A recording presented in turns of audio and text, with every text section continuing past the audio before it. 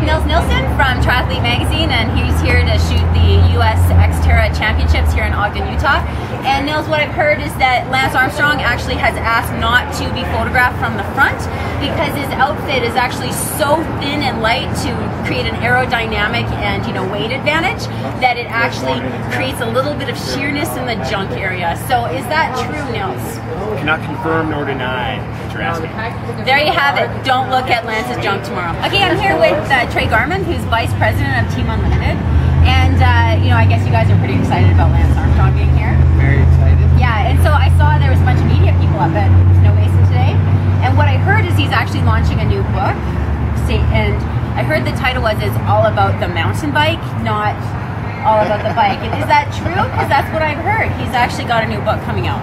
I haven't heard about that, but that'd be pretty cool. No, but it's happening. All about the mountain bike? I'm here with Lance Thatcher, who's part of the Melrad Racing team, and his name is Lance, and he's from Texas, so obviously you're related to Lance Armstrong. Oh yeah, baby. I got the looks, he's got the legs. Okay, so Lance must have called you and asked for some advice. What advice did you give him before he came here? Well, look out for Racergirl because you could get chicked. I don't think that's very likely, but I heard he can swim pretty fast. Have you been giving him some tips? Of course. Read every other stroke.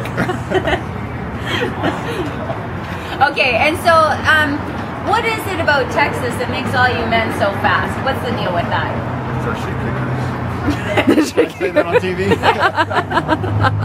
There you have it. It's because Lance and Lance have shit kickers. That's why. So I'm here with Will Kelsey from the Timex team. He's racing in the Pro Men's race tomorrow. And Will, I thought we would just weigh in on this Black Hawk helicopter that Lance is going to drop out of. What do you think of that? Yeah, I actually went ahead and confirmed that with him. So I went ahead. I'm a little slow on the swim, so I need every little advantage I can to get out in front. So I went ahead and I rented a blob, and I'm actually going to place that directly under Lance's helicopter.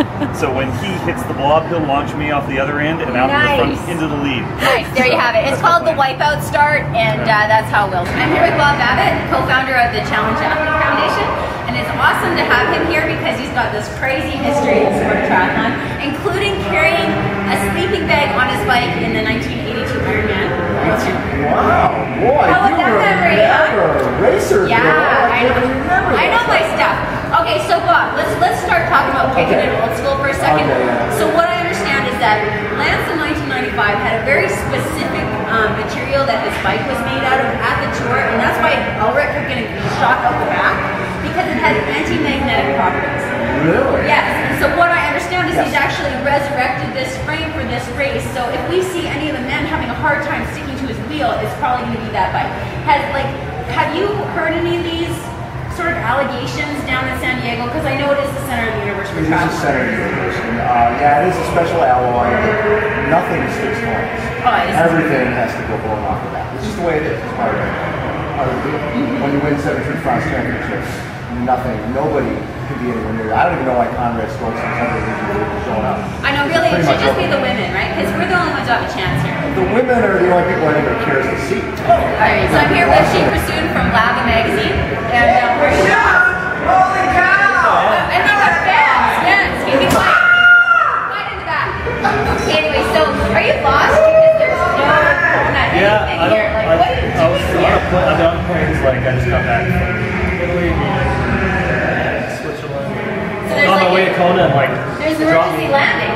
Yeah, they dropped me off at in Ogden, of all places. Okay, so are you okay? Because there's a lot of really relaxed people here, probably having a beer before the race. There's wearing baggy pants instead of commercial socks. Yeah, really shocked. There's not enough total focus and stress. Exactly.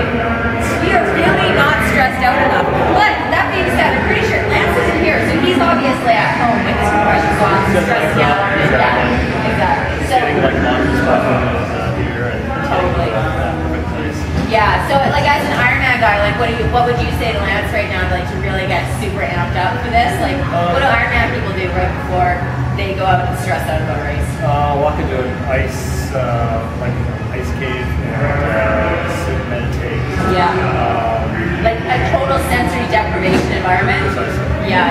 Kind of like nothing that's happening here tonight. Exactly. So,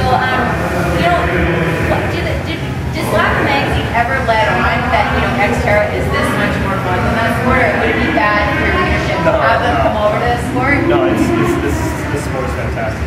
It's an absolute debrief from the total, you know, like serious watching your splits, that whole mentality of like head down hill. This is more fun.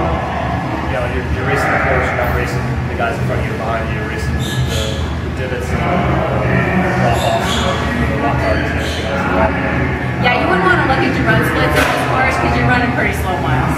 Like, seriously. Well, anyways, it's so good to have you here. Thank you for coming out. Make sure to put some buttons down. Yeah, well, you know, we're letting you come because, you know, we're like just going to let you in a little bit of the secret of how cool this sport is, but it's great to have you.